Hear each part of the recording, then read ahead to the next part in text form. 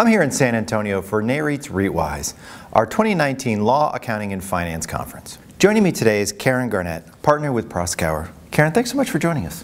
Thanks, Matt. Happy to be here. Now, here at REITwise, you were on a panel focused on corporate governance. How is the SEC addressing some of the emerging issues in this area? Well, I think corporate governance in general, and definitely the proxy process in particular, has been an area of focus for the SEC recently.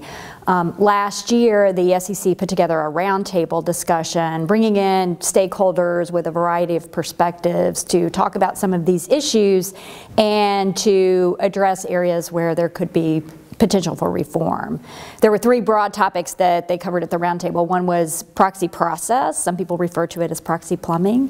One was shareholder proposals and the rules that govern that process. And the third was proxy advisory firms. And that third area certainly has gotten a lot of attention and a lot of press. So a lot of strong views on all sides of that issue.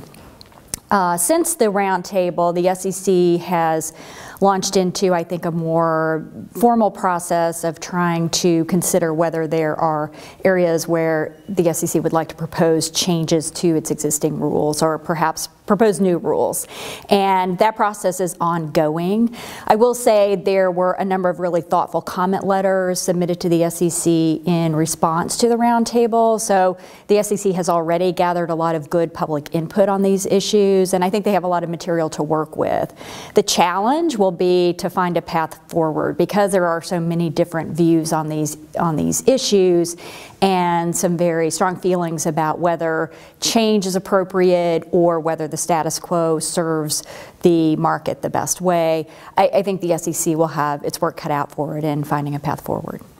Now, what are the biggest areas regarding comments from the SEC on REIT filings? So for REITs, I think the number one area has to be non-GAAP financial measures. This is a topic that is very important to REITs because REITs use non-GAAP very frequently to tell their stories because REITs are structured the way they are and they're a little different from operating companies. So non-GAAP measures become very important in their disclosure filings. And I think a lot of investors have come to expect those kinds of disclosures from REITs. So there's a lot of information there and it continues to evolve. The staff, meanwhile, is very interested in maintaining some discipline that's developed around non-GAAP financial measures. And so it will continue to be a focus of staff review, and I think REITs will continue to see comments in this area. One thing I'll add, kind of an interesting development from last year, was the SEC Enforcement Division brought a case against a company for its presentation of non-GAAP measures in an earnings release. And that case was interesting because I think it illustrates, or it serves as a reminder, that the SEC is still very focused in this area and will continue to closely watch what companies are doing. So because REITs use non-GAAP so frequently, it's really an area to stay on top of. And finally, what sort of developments are you seeing regarding ESG and related disclosures? So ESG is a broad topic, obviously, and it means different things to different people. Different companies and different investors approach it differently. But just to generalize, I think companies are providing more ESG-related information today than they were historically, going back even 5 years. I think there's really been a change in the type of information that companies are providing, and that includes REITs as well. I think companies struggle a little bit with understanding what investors are looking for in ESG-related matters, and I think that varies industry to industry. I think there's also a challenge of identifying the best way to convey that information, whether it's in an SEC filing or whether it's in some other communication like a corporate social responsibility report or some other information on a company's website. So there definitely are some challenges in this area, and it continues to evolve.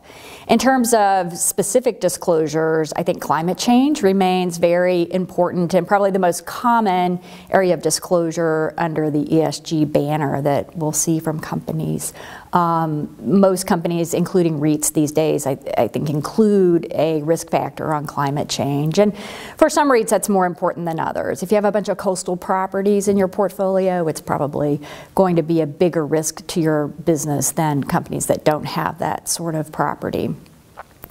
Other areas under ESG, I think corporate governance, the G part of ESG, is also an important area of disclosure. So in particular, board oversight of risk.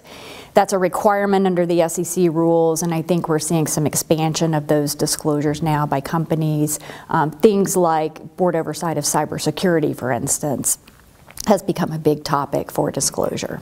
Great. Karen, thank you so much for joining us. My pleasure.